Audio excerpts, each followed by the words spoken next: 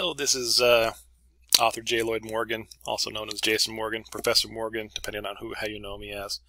And I'm recording this on March 21st, 2020. We are in hopefully the not too beginning stages of the coronavirus or the COVID-19 crisis. And I just wanted to record some videos for posterity and kind of like journalize what's kind of going on as far as how it's affected me. This is mainly for me. If anyone else wants to watch this, great, but this is kind of just a snapshot of what's going on. So as of right now, I work full-time at a university. I gotta be vague about things because I'm not sure what I can share and what I can't share. And I'm a department head there. We have elected the school is now going to all online classes, and so I have to oversee the faculty and help them get up to speed as moving all their classes from teaching them face-to-face and online. So as of right now, that decision was made, and that hasn't started yet. So there's a lot of unknowns as far as how all that's going to work. The policy that the school has decided to do is that we'll be holding classes at the regular time and using Zoom as the virtual way of presenting these to the students. We're not sure exactly how many students we're going to be able to access this based on technology, if Zoom is going to be able to handle all the challenges that comes its way, but we're kind of figuring this out together. From a personal side, so I'm going to be working remotely for the foreseeable future. So I work full-time at a university, but I also teach part-time as an adjunct at two other universities, and that's all done remotely. So I really have no reason to leave my house. I'm not quarantined, I'm not sick, no one in my family is sick, but as of right now, that's kind of where we're at. Kind of what's going on in the world right now is New York and California have been kind of on lockdown as far as people can't really leave, as far as I understand it, because there's been a lot of breakouts. There's, I think as of right now, I think there's like 8,000 cases in New York. It's in every state. Here in North Carolina, where I live, we've had cases, none of anyone that I know of personally. They did announce that recently that there was a case found in a elderly home. I don't know if it's a assisted living home, I guess is the better way to say that, which is a little heartbreaking because, my mom lives in an assisted living home, not the one in North Carolina. They're not allowed to have any visitors, and they're supposedly some of those that are the most susceptible to this situation. It's kind of a surreal situation right now. I mean, my wife has been temporarily laid off from her work, and she's earning unemployment benefits. Again, it's not a huge concern as far as us financially because she just works part-time. But she works in the floral business, and there's not weddings and there's not stuff like that going on right now. Everything's really kind of shut down. This whole concept of social distancing, of where we need to stay away from everybody so we don't, we could try to prevent the spread of this disease to the best of our ability.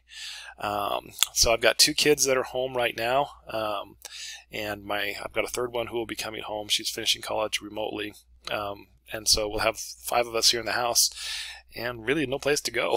So our car gas bill will go down significantly, which will be good. Just wondering how we're going to do some different things and spend some quality time together as a family. I will still be very busy as far as working because I'm working 3 jobs, and I'll be doing that remotely. But at least I'm in my comfortable chair wearing my pajamas, really, doing that. As far as anything writing, my latest book, which is called National Bestseller, which is really kind of freaky because I wrote this book and it came out in January, and I wrote this way before this COVID-19 thing was even on the radar. And it talks, the primary element of the book is how the media overblows certain situations and how the general populace responds. In the case of the book National Bestseller, it's dealing with oil prices. It was just a peak oil the fact that we're generating more. We're using more oil than we can possibly generate at any given time. Someone had written a book on that. The main character had written a book on that, became a national bestseller to the point where the media then started hyping it. Everyone started price gouging, and there was a big shortage. And I mean, and the effect that it had on everyone's lives. This is the book that I wrote before this whole COVID-19 thing has happened. It's interesting how many things I kind of got right as far as guessing. For example, right now gas prices are really low because, and that's part of the book, a little bit of a spoiler, that if people stop driving, then the demand goes down, and so the supply goes up, and so supply demand makes a big thing. But just concepts of people. Actually, the very first scene of the book talks about, it's like right before a snowstorm in North Carolina, and how everyone's rushing there to get bread and milk. Because that's just what they do in North Carolina if there's a snowstorm, and how they don't have enough, and so they have to ration, and people are getting upset and fighting in the aisles. And we kind of saw this with toilet paper here during the COVID thing. Also, how fresh fruit stops becoming available because it's because of various reasons. And so, and the media, I will say that in my book, I'm much more critical of the media. I used to work in the media, although the media has been to the point, so some media sites that have still really run with this and really kind of overhyped this. Though a lot of them have been a lot more respectful than I would honestly I've seen in the past, which is great. What I am seeing is the price gouging with the toilet paper and the hand sanitizer is a little weird. What's also unfortunate is that some people are using this time to profiteer.